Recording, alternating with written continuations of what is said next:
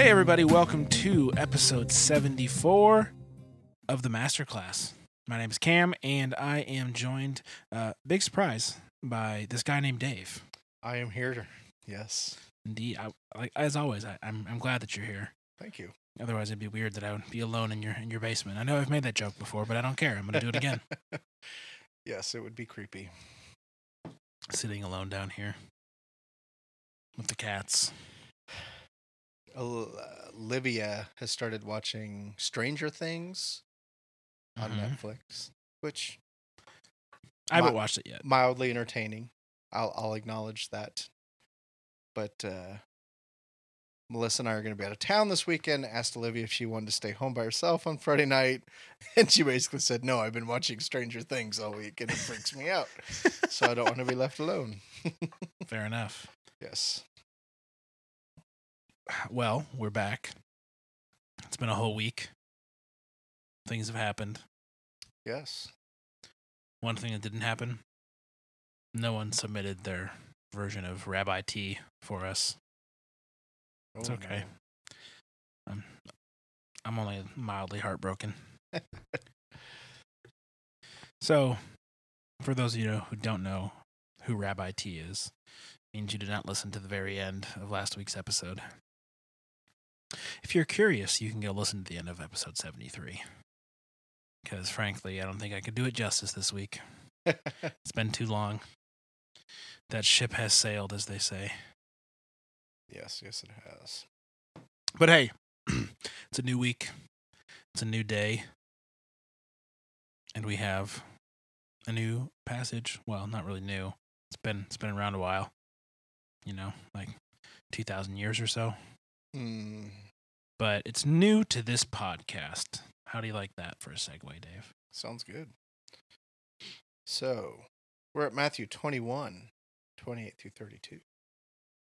And it reads, "What do you think? A man had 2 sons. And he went to the first and said, 'Son, go and work in the vineyard today.' And he answered, 'I will not.' But afterward, he changed his mind and went. And he went to the other son and said the same. And he answered," I thought this was weird when I was reading this, "I go, sir. I go, sir. But did not go. Which of the 2 did the will of his father?" They said, "The first." Jesus said to them, "Truly I say to you, the tax collectors and the prostitutes go into the kingdom of God before you. For John came to you in the way of righteousness, and you did not believe him. But the tax collectors and the prostitutes believed him. And even when you saw it, you did not afterward change your minds and believe him." Sick burn. Yes, very much. All right. So Jesus, as he is wont to do quite often, proposes a story or a parable for the listeners at hand that he will then, usually he doesn't really explain it. You know, for those who have ears, let them hear, that sort of thing. But in this case, he immediately makes the parallel so that there's no misunderstanding. Right. Which I think is interesting, that this is one of the few where he says, here's exactly what I mean. He doesn't leave it up for interpretation. He doesn't, just walk away and leave the people puzzled or what have you. As soon as they answer the question, he tells them exactly what he means by it. And I find that interesting that of all the parables, this is one of the few that he chooses to do that with. I think he was feeling bad about our discussion last week when they asked him a question, and then he asked them a question, and they didn't know the answer, so he said, "Neither will I tell you the answer." And so I think he felt like he owed him one. It was a makeup call. A makeup call. Oh boy. Jesus, but that wouldn't mean that he was wrong? No. Or just that he I guess if it was technically a makeup call, then that means he made the wrong call. Which, no, it was not a makeup call then. Could you imagine if Jesus was a referee, never getting a call wrong? That'd actually be kind of nice. I think that raises a whole bunch of questions on that right there. Yeah, because is getting a call in a game a sin? Right. Because I would assume you could be wrong and not sin. and not sin. But could you still be perfect Could you be God? and get something wrong? Like, Like, would he have to run the table on Jeopardy just because? I mean, besides the fact that he could, because he knows all things. But like, does that mean that by his nature he can't be wrong? Because like, I can get a math problem wrong and not sin. It just means I didn't add correctly. Well, and I even think being a referee adds in a whole other element of, I believe there are calls that are wrong just because they couldn't see it. They couldn't, we have these slow motion replays that totally overanalyze what just happened. And yet they have to make that split second. Yeah, and we get all bent out of shape because the super HD slow-mo shows one blade of grass between the guy's foot and the out-of-bounds marker, and the referee, who's 8 yards away, blows the call. Yeah. So, I just will say I hate instant replay in any sport. I hate it. What I strongly dislike is when I go to a sports game and the people sitting around me think that they have a better vantage point than the official who's on the field. And every call the official makes that goes against the home team is clearly wrong because the ref is an idiot and is blind. And they, from 30 rows or more back, can see better what is or is not a penalty or a strike. Right. Like when you're in the upper deck at a baseball game and the people behind you are saying, "Oh my gosh, that ball was a strike." You are 300 feet away from home plate. There is no way you have a better vantage point or ability to call balls and strikes. Or when we were at a soccer game in a few weeks, it's just like, it makes me not like people. Yeah. And it makes me think bad things about them. And I know that's, my own. It's not their fault that I want to say very mean things to them. But it's just the worst. So yeah, that was a tangent. Was a tangent. Sports. Yes. Hey, listeners, if you like sports, we have shameless plug. Yeah, three options for you on Super Megacorp. We've got a baseball podcast that me and my friend Nick do called the Mendoza Line. It's weekly. We just put out our last episode yesterday. It's entitled "Tim Tebow is the Next Bo Jackson." Discuss. We also have a pro wrestling blog that I write, and we also have a college football blog that our friend Martin writes. Go to supermegacorp.net to find out more. I tried to throw my radio voice on. Did it sound good? A little cheesy.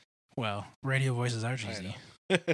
Have I got the perfect product for you? For only 8 easy installments of your total life savings, you too can have perfect teeth.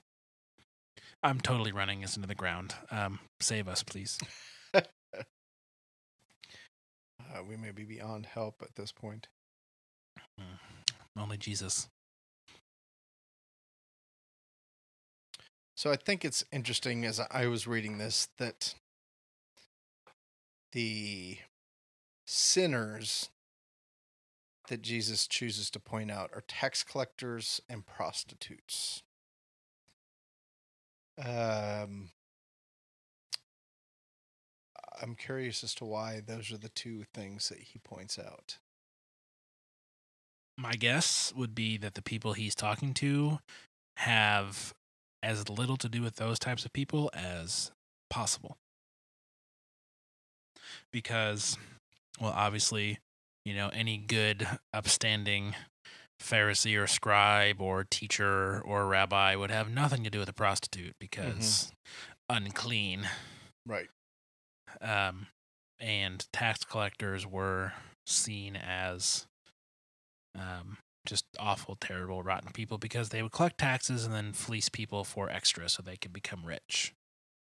So you've got, folks who are bending the law to their will to get rich off of other people illegally, and then you have people that are morally and physically unclean because of the sexual activity that they take part in for business.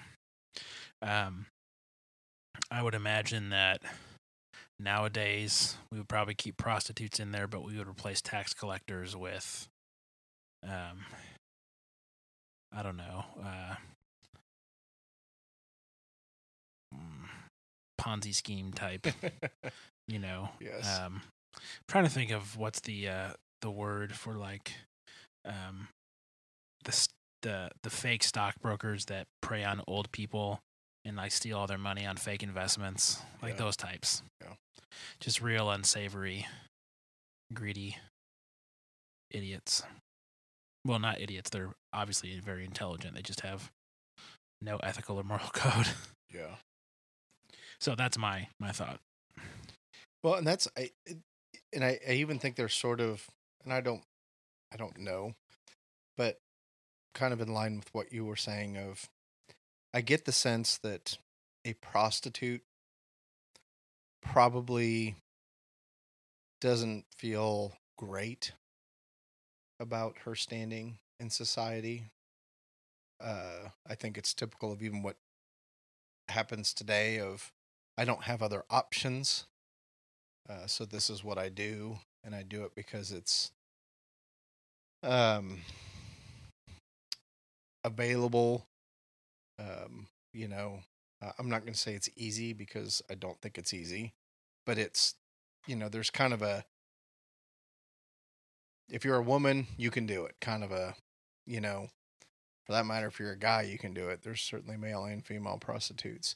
So there's just sort of this sense of, when I think of a prostitute, I think of destitute. It's not your first option of what you want to be doing. Then when I think of a tax collector, I think of more of a corrupt person, but maybe a little more clueless about, like there's sort of this, I choose to do this because I can and I want to, and I don't know, maybe I'm trying to make more out of this than I can, but it just seems like there's two very different ends of the spectrum for these sorts of people in terms of their financial situation. And while tax collectors are not necessarily probably liked by a lot of people, they probably live very well, and before maybe being convicted of their sin, probably are happy to be doing what they're doing. So I don't know. It just seems like those are two very two extremes of sort of sin to talk about people who choose to follow Jesus and what John said and repent and that sort of thing. So interesting. So essentially, he's comparing the tax collectors and the prostitutes to the first son, who have not lived, as God told them to, but after hearing John, have changed their ways and have decided to try to live a godly life and to follow God, right? They've understood what John was saying, and Jesus shows up, and all's good. Whereas you've got the scribes and the Pharisees and the teachers and the rabbis and that whole crew that says to God, yes, we'll go teach your law, and we'll go, run the temple, and we'll do all the things that Scripture calls us to do.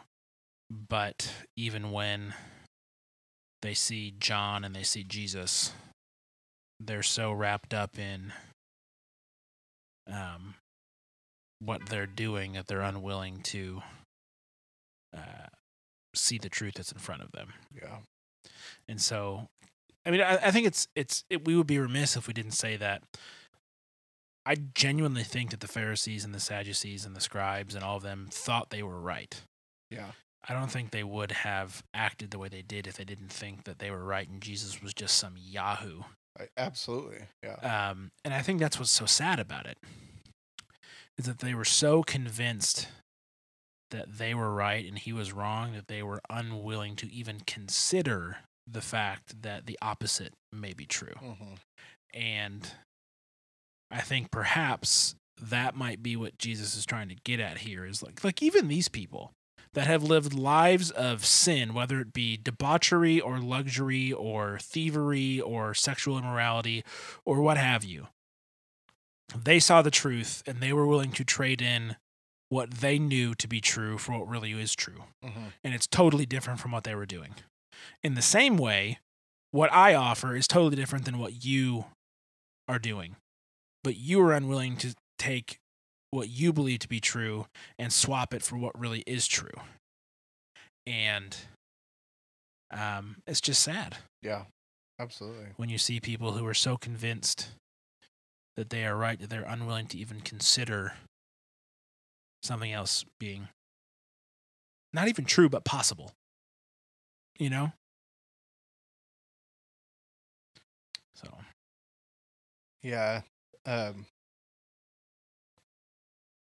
And it's interesting because I was just, and I can't remember where I saw this at or where I came across it, but, and it was a Christian author or devotional or something of basically encouraging the reader to say to God, show me what I'm missing. Like what is it that I think I've got right that I don't have right, and reveal that to me. And it's not an easy thing to do. Not something I want to do. But it was very convicting of, I'm sure there's things that I think I've got right that I clearly don't have right. And I have to own that as myself, but just really had a sense of, boy, if we all did that and did it genuinely, of God, show us what we think we've got right that we don't, what could that do for the body of Christ if people were willing? And I'm not talking about just, changing your way of thinking just to be cool or to be hip or to be trendy or whatever, but to truly just go, maybe this is different than the way I see it. And God, convict me of that. And it's like you said, I don't even think it necessarily needs to be that I completely have to abandon what I believe. But it's just like, that person over there may not have it as wrong as I think they do. It may not be an essential like I think it is. Yeah, I think the ability for a person to initially consider themselves wrong is a unique trait. I know I've mentioned it before, but like my default mode is I'm right. Mm-hmm. Even if it's something that I'm not educated in. I just have enough faith in my ability to guess or surmise, which is ridiculous when you think about it. Mm-hmm. And when it's about things that I know or things that I have experience in, then even more so, my initial reaction is, well, of course I'm right. Now, as I have, started growing up and, gotten a little bit older and spent more time in, the adult world, as they say, I have begun to realize that while that may be my initial reaction, it certainly has become less and less my secondary reaction. And where I can kind of feel myself going, whoa, man, don't you question, and I'm much more willing now. And I think this is a direct result of being married for 7 years to a woman who's always right. I am starting and more regularly going, okay, maybe I'm not right here. Maybe I am missing something. maybe this is an opportunity to learn. Maybe this is an opportunity to where, even if I am right, an opportunity to teach. Or in the opportunity that I'm wrong, to say, you know what? I was wrong. And thank you for showing me how I was wrong.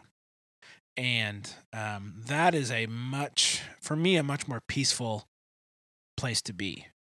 I mean, I don't like being wrong, but I'm not nearly as afraid of it as I was when I was, a hotshot high schooler trying to prove how smart he was to everybody, because I was super insecure. So I think whenever I meet someone who is humble enough that that they don't know everything, I feel like I can pick those people out, because they seem to me to be so infrequent that when I hear someone like a Dallas Willard talk, I'm like, okay, you, sir, are very different, and I want to know how you got this way, because I find that personality and character to be very attractive and very life-giving and very encouraging of others to become that way. I think that's why I like him so much.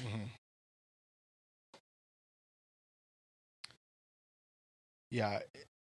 The other thing is too is just being a parent and asking my kids to do things, telling my kids to do things. I'm just thinking about a lot of the different answers that you get, because there are times where I think they genuinely think they're going to go do it and then just never do what you ask them to do. And then there's times where I think they just give you the answer and just go, I know if I tell them this, they'll quit bugging me about it. And maybe they won't ever answer. So I even think there's an element of sometimes it's intentional and I'm choosing to disobey, and and this is the child that answers, yes, Dad, I'll do it. I think there's the intentional, I'm just going to not do it and give them lip service.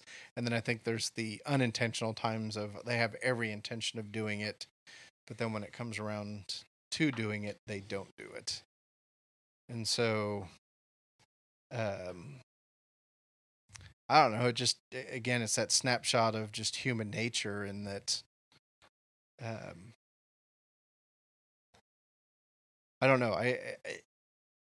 Is my disobedience of God as intentional as what I think it is? Is it part of my sinful, fallen nature? And the answer is probably yes. Sometimes it's a little bit of both, just like it is with my children.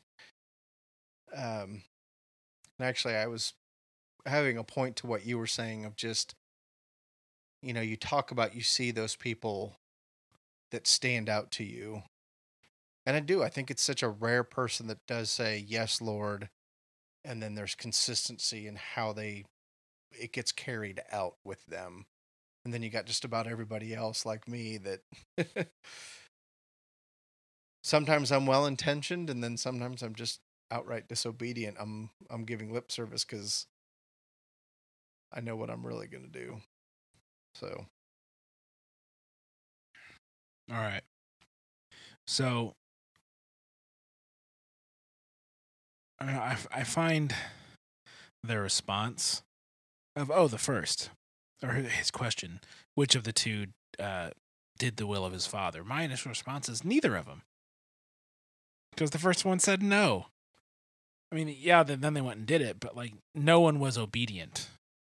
No one said yes and then went and actually did it. I find that part of this very interesting, because their response is, well, the first one. And again, my response was no, neither of them. And one of them said, no, I will not. But yet they're the good example, because they saw the error of their ways, I suppose, and then decided to do what the father told them to do after their little moment of defiance. And I suppose that shows the process of realizing that you're in the wrong, repenting of that decision, and then going and doing what you're asking for. And in that sense, while they may not have, in my definition, done his will, they understood the error of their ways and then changed to do it, which is what God calls us to do, is to repent and to go, live a life worthy of, the salvation that we have. I just find that response interesting, because that's not at all what I thought. Yeah, and I guess there's even an element of, in terms of, like, you're talking about being obedient and all those kinds of things. If I think this is what I'm thinking, it's my, if I'm honest, my even in my obedience and saying yes, God, there's still my true response is no, God, I don't really want to do this. And so, is there something? I don't know. Is there something about being honest about, God, I don't really want to do this, and then doing? Is there something? I can't think of the word that I'm looking for there. Is there value in that? Is there an intrinsic sort of? Is that how we truly acknowledge God and we're truly obedient to God?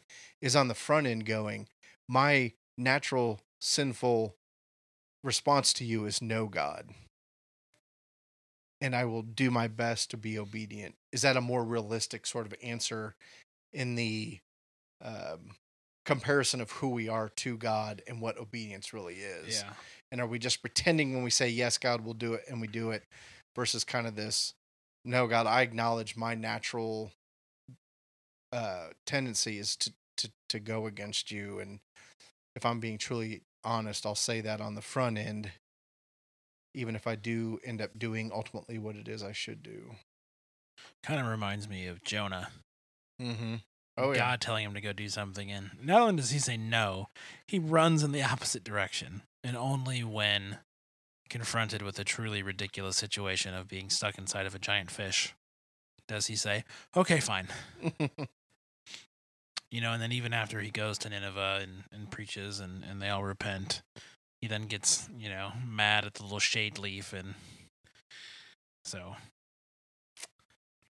I mean, he definitely disobeyed, but the will of God was still accomplished through him. So maybe I should give the first son a bit more credit, because that's really, I mean, in this story, that's the boat we want to be in. Is we want to be the first son as opposed to the second. I always feel like there should be a third option, though, Dave. Jesus always finds the third option. Yeah, and that's, I mean, how many other options are there even in this? When you think about a request being made of somebody and our response to someone. Well, I see only two other options. You say yes and you actually do it. You say no. Or you say no and you don't do it. Mm-hmm. I feel like that covers your possibilities. Yeah. And I feel like at least the people that say no and don't do it are honest. And so are the people that say yes and do it.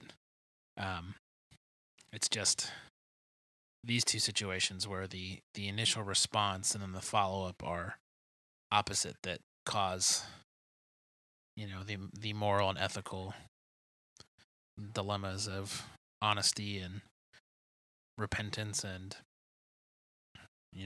in this case, I'm assuming forgiveness being shown the first son and judgment being shown the second.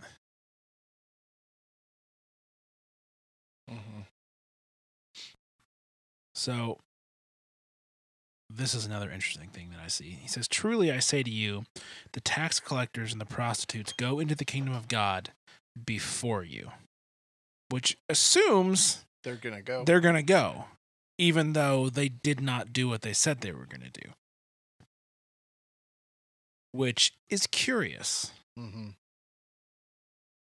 Yeah, I would have to say that And this is one of the things that, as we've been doing the podcast and talking about the Pharisees and the scribes and the priests and all that sort of thing, is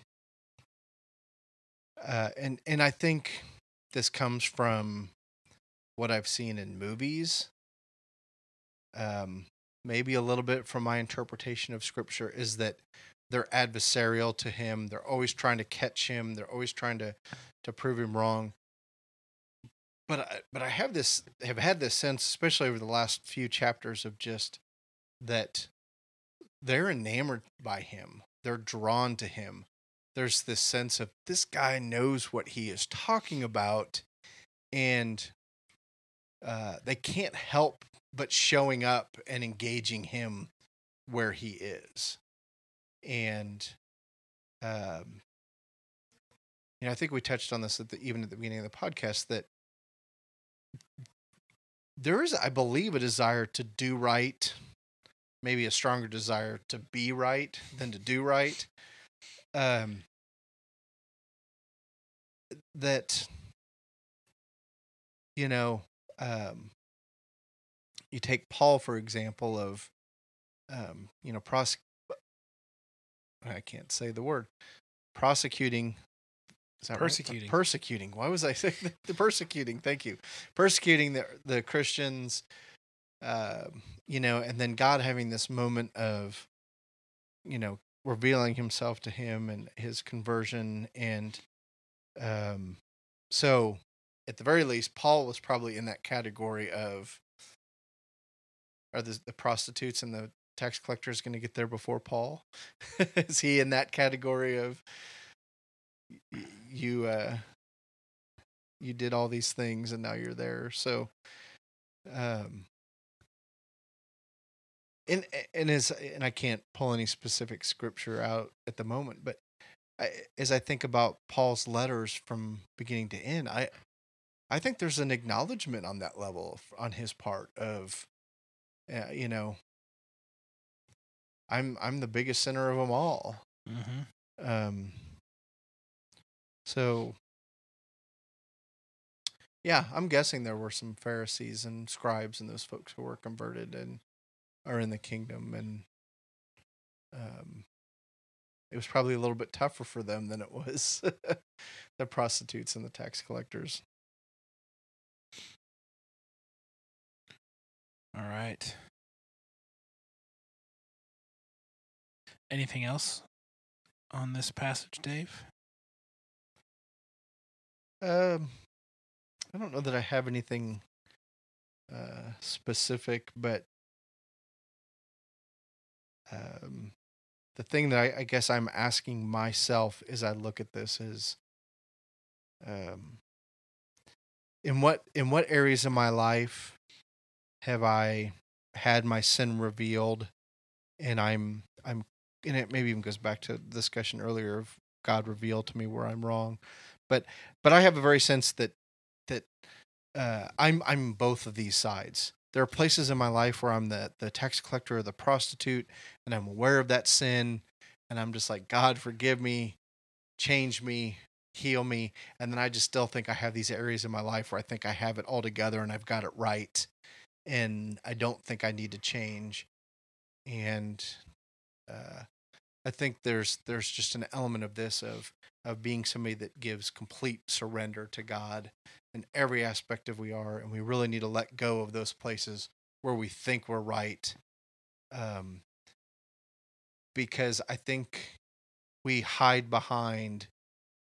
We hide behind, I'm declaring God's truth. This is what God said, and I'm upholding the truth, and I'm upholding the Bible, and those sort of things. And it's like, no, I still think it's about me being right versus really honoring God, and just need to let go of those things. So yeah, that would, I guess, sort of be my last, just putting thought into words, and what personally I'm wrestling with as I meditate and look at the scripture. Cool.